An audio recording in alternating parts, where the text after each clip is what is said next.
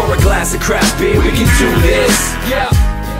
What's good, y'all? This is C, Certified Brewhead, and welcome to another edition of Beer Mail here on BAOS Podcast.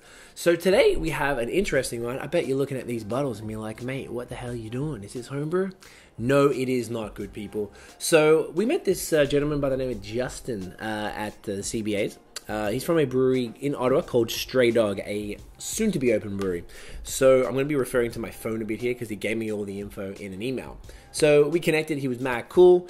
We followed up, and basically he sent 3 of their beers. So they're opening, I think they're opening up the brew house like this week right now, which is the sort of second week of June, third week of June, something like that. First day of summer, it's June 21st. That's exactly what it is.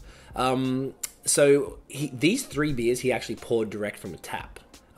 So we said drink them ASAP, which is why I'm doing this solo. I'm not going to see Scott for a few weeks, so I just have to knock these out, otherwise they're going to be redundant, according to Uncle Justin. So he sent us 3 beers. This one is an IPA, 6.5%. It's called Misfit, 60 IBUs, and it's brewed with Citra, Mosaic, and Columbus. It sounds great. This one here is their California Common, which I learned recently is a style of beer. They don't really have it too much out here. It's called this one, and he said it's called this one so that where it made it easy for people to choose. They go to a menu and they're like, oh, I'll take this one. It's pretty smart. I like that. 5.2%, 38 IBUs. And this bad boy is a cucumber wheat beer called Summer Slam, which is 5.2% as well, 22 IBUs. It's got a crap ton of cucumber in the fermenter post-fermentation, so dry hopping with cucumber. And this bad boy is what we're going to start with. Breaking out my trusty BrewHeads opener. Okay, not too much of a fizz, likely because of the thingo.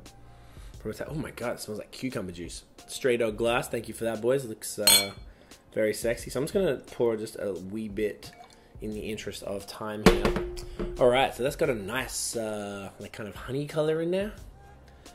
I'm not going to overly judge, because like you said, like drink them fast. I figure if you poured it direct from the tap or from a properly capped bottle, it would have a larger head. Oh my god, actually it smells like cucumber juice. I had the Nickelbrook Ceres recently, which is on a recent video, and it smells a lot like that. Alright, get in here. Yeah, it's great. Nice and crushable. A little bit of more of a malty backbone than, say, something like the Ceres, which is kind of more like a Goza, whereas this is more like definitely like a wheat beer. I feel like some people might say this tastes like pickle juice. I don't really get that pickly much at all.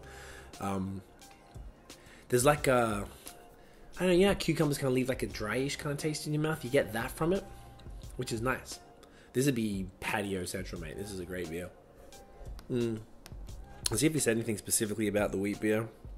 I know that the California Common, because this is their flagship beer, and they're contract brewing it for now for their licensees until they open the brew house. And he said next week, and he sent this like last week, so I assume this week it'll be open. By the time you see this video, it'll be well and truly open.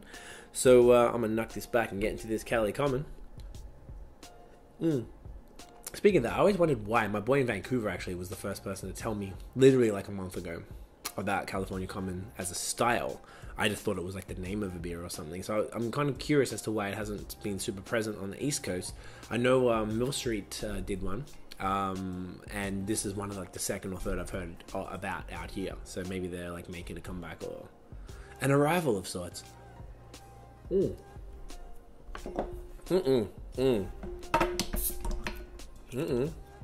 More fizz there. This is the awkward thing when you're swallowing and you're doing it solo. Alright, so this is the definitely smells malty as hell. It kind of smells like a ESB. I've never actually had a California Common, so pop in the old cherry and pour a little less this time. Okay, and then I gotta drink these all tonight. Tiff, I hope you're helping me. Nope, yeah, she gave me the look. She's got wine. Now this head is much nicer than the wheat, so maybe it's held onto it a bit longer. Gorgeous light brown, coming into sort of like a honey color again. Malty as tits. Tell me anything else about it. I don't know much about it. If anyone has any thoughts on Cali Commons or some good East Coast ones that we probably be able to get, like, chuck us in the comments. Anyway, get in here. Nice. Okay. So, it's good. Sweet, malty sweetness for sure. He didn't mention specific hops, so I guess it doesn't matter so much. Oh, he did say this was this the one that was, there was one that had like a award-winning homebrew recipe, and I got a feeling it was this one. Justin, if I'm wrong, mate, apologies. I don't want to sit here and go through emails while I'm trying to record a video. But these are interesting, yo. I can see this becoming a popular style. So it seems like a North American version of an ESB. Tell me if that's accurate or not, if I'm wrong. Very biscuity malt. It's pretty smooth mouthfeel, so maybe there's some flaked oats or flaked wheat, or oats in there. Cool little like lacing on the glass. Yeah, this is solid. I'm normally not a huge fan of like the ESB style, just kind of like malty beers. I don't know why. Like maybe I'll come back to them. I'm still in that haze, like IPA fruity kind of vibe. But I've had a lot of those lately, and I got a little bit too messed up the other night on some Bellwoods. So this is really nice for a change. This is going down really good. I needed to chill on the haze for a couple of days. Great stuff. Okay, so the last one is the IPA, Misfit. So I can see through it pretty much. Oh, it's a little hazy. You know how that goes, guys.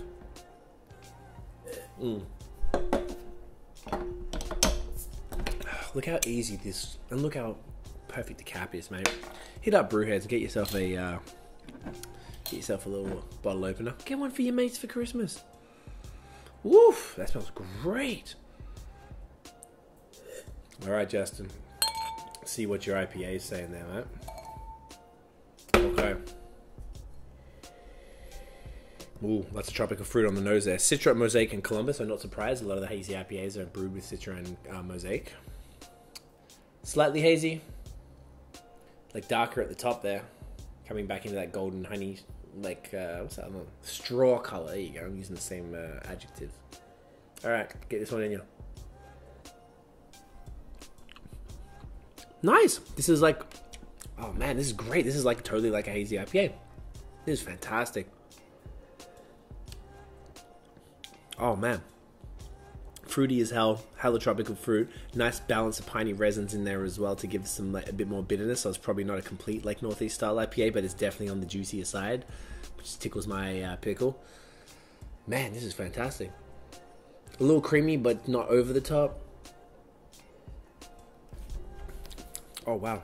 Yeah, a little crushable at 6.5% as well, so it's not like some sort of like crazy bastard. Yeah, it's fantastic. Cool. So that is the Stray Dog lineup for now. Once again, recapping, we have the IPA called Misfit, we have the California Common called The One, and we have the wheat beer called SummerSlam, a cucumber wheat beer. So keep an eye on it. We'll put all the information in the thing below with their social media and website. So hopefully they'll be up sooner than later. And you can swing past the old brew house and get these bad boys fresh on tap. I'm extremely impressed with these. No wonder they won some awards for the homebrew recipes. So check them out. And if you enjoyed the video, give us a thumbs up. Subscribe. Man, I'm burping like a crazy man. Subscribe on YouTube, of course. Hit the little bell for the notifications if you want to see whenever we pop up new videos every Wednesday and Sunday. Follow us, of course, on social media at BAOS Podcast everywhere. Say g'day. And check out the podcast, man. We're about to release. We've got a whole bunch more. We're covered to the end of summer. We've got some fantastic podcasts with some really, really great breweries. Check that out. All the links are in the thing below for Apple Podcasts, etc., etc. That's it, guys. Get in ya. Cheers.